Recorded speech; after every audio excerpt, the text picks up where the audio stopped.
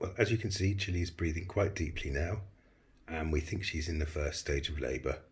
So she's been growling and barking a little bit so they can get wound up or perturbed just before they go into labour, and she has done a little of that, but now she's just lying here.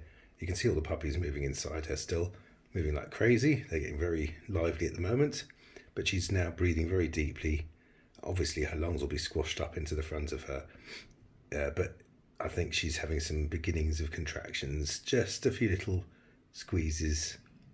I think she might be going into labour, so today, at some point, hopefully we'll have some puppies.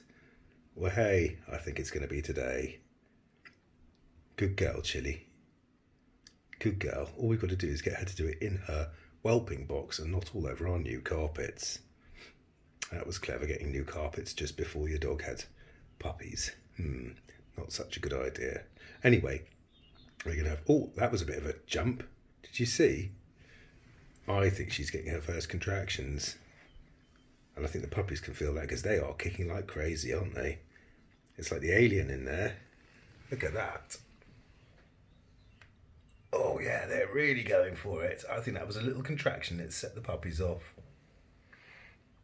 Right, okay, we'll report back.